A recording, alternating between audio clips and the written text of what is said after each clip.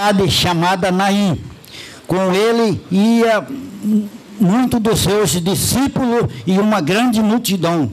E quando chegou perto da porta da cidade, eis que levava-se um defunto, filho único da sua mãe, que era viúva, e com ela ia uma grande multidão.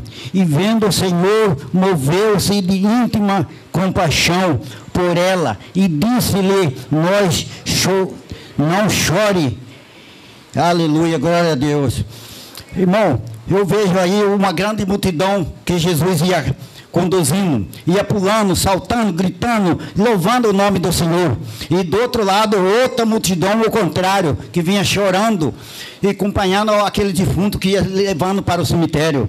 Eu não sei porque se aquele jovem, ou o pai, ou a mãe, tinha muito conhecimento daquele povo, que ia uma grande multidão acompanhando aquele menino.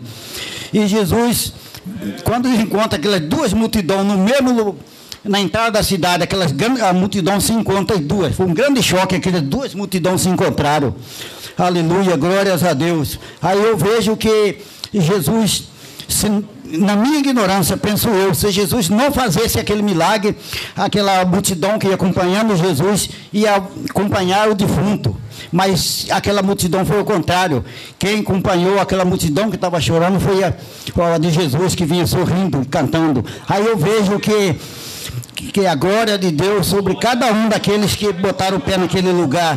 Aleluia, glórias a Deus. Aleluia. Aí eu vejo que a Bíblia diz que onde Jesus está, uma grande onde Jesus está, a tristeza salta de alegria. Aí eu vejo a tristeza saltou de alegria. A Bíblia diz também que o choro pode durar uma noite, mas pela manhã vem a alegria. E a alegria veio para aquela viúva naquele dia. Por isso que eu quero